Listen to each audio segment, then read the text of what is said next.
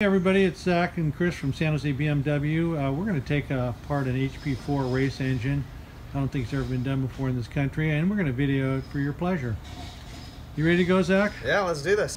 These HP4 race engines are sealed from the factory. You can see the seal here between the cylinder head and the cylinder block. And then up here on the valve cover, we also have the same seal.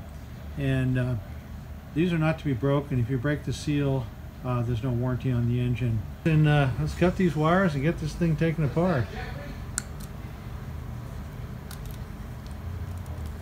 Seal's broken. Motor can't be returned. Can't be returned now.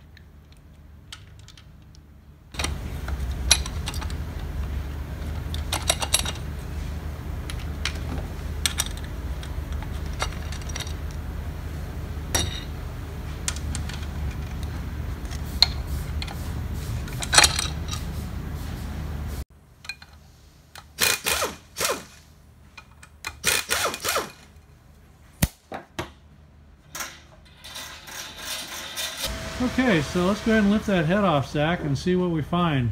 Cross our fingers there's no dirt in the cylinder, huh?